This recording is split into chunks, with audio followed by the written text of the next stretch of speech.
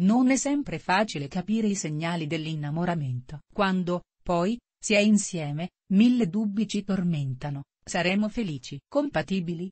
Uniti? A rispondere ci pensano i segni. Ovviamente, la compatibilità di coppia dipende da molti fattori. Molti credono che l'amore dipenda anche dalla combinazione dei segni.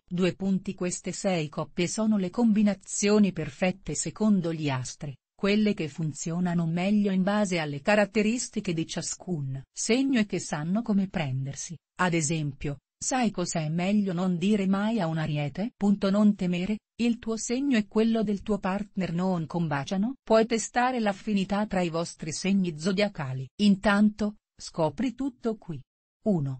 Ariete più Gemelli. Ariete e Gemelli sono 2 segni che amano le novità, l'avventura e tutto ciò che è imprevedibile. Una coppia piena di passione che difficilmente finirà con l'annoiarsi. Ecco perché sono perfetti insieme. Il tradimento è il loro punto debole, perché l'Ariete non perdona mentre il Gemelli forse sì, se non ha tradito prima lui. Vedi anche la compatibilità sentimentale tra i segni zodiacali cinesi. Quali sono le loro caratteristiche? I segni zodiacali più belli, sai quali sono? Il tuo browser non può visualizzare questo video di Giulia Scuffietti 2. Toro più Cancro.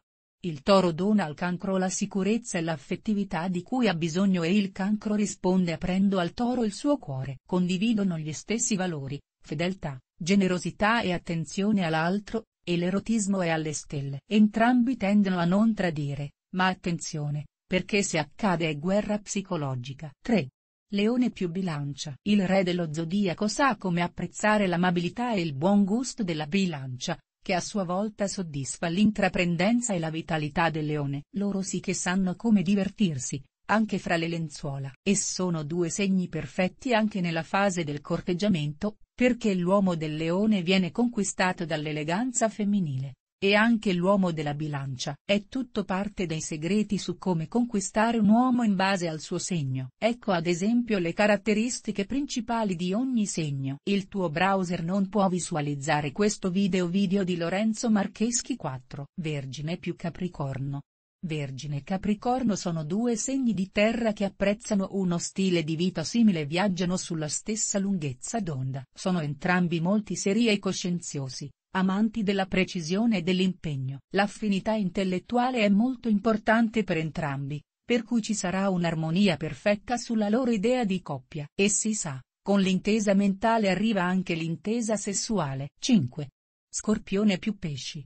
Ecco una coppia bollente. Scorpione e Pesci sanno come soddisfarsi a vicenda da ogni punto di vista. Lo Scorpione farà sentire amato il Pesci con la sua intensità rara. Il Pesci soddisferà le esigenze di amore e di dedizione totale dello Scorpione, grazie alla sua amabilità e alla predisposizione ai sentimenti forti. 6.